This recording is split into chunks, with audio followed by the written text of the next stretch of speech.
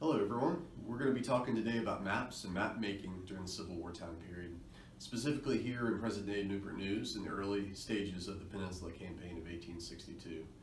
I'm standing now in the gentleman's parlor of Lee Hall Mansion.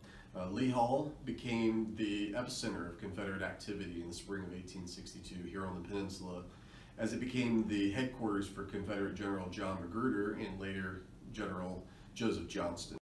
For officers planning a campaign, such as McClellan's Peninsula Campaign, maps were important for a number of different reasons.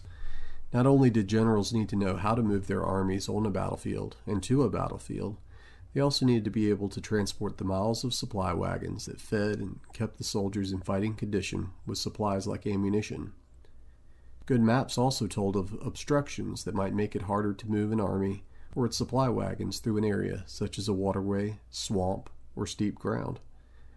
During the planning of the Peninsula Campaign, General McClellan needed to know how to transport an army of 120,000 men up the peninsula from Fort Monroe and Newport News Point all the way to Richmond.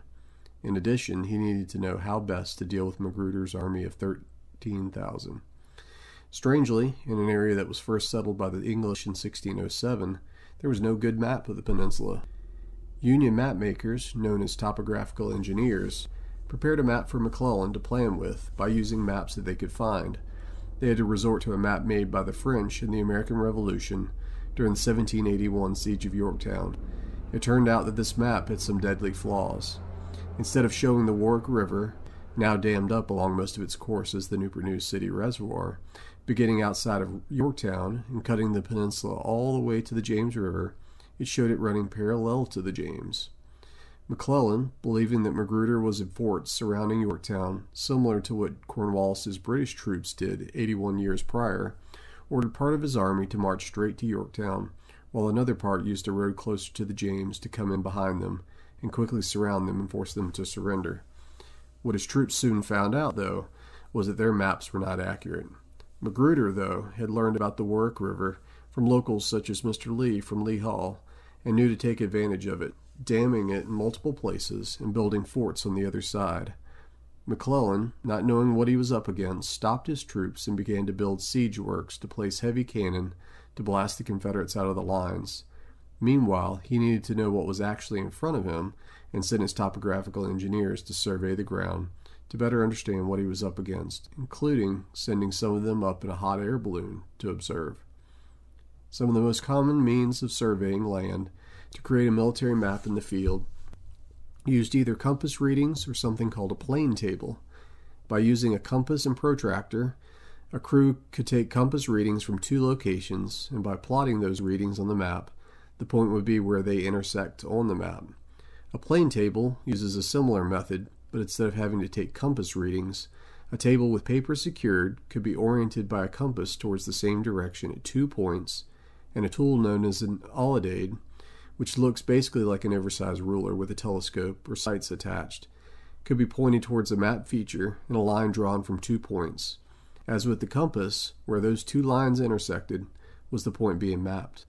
A Union crew using a plane table was surveying Confederate fortifications near Wynn's Mill, now in Newport News Park, in April of 1862.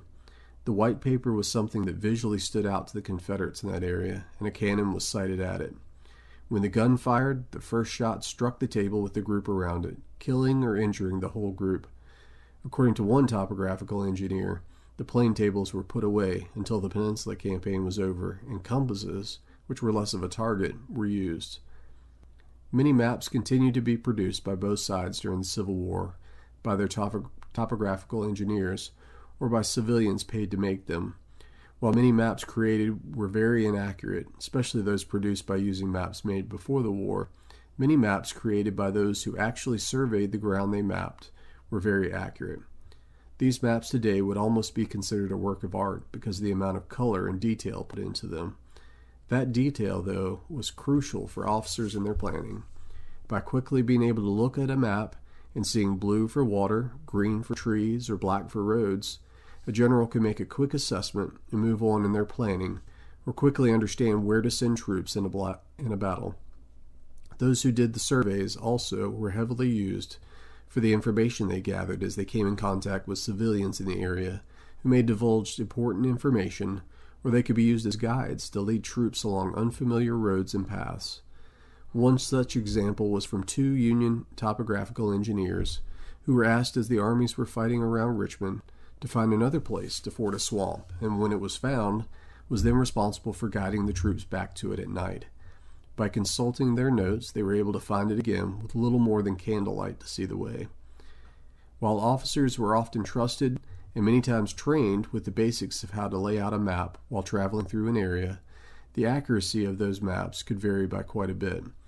They may be good enough to consult to get a general idea of the area, but a map created by surveying could make all the difference to a battle or to a campaign, and especially to those officers responsible for feeding and supplying the soldiers. The better the map, the better an army could fight and continue to move. But an inaccurate map could change the fortunes of a whole campaign.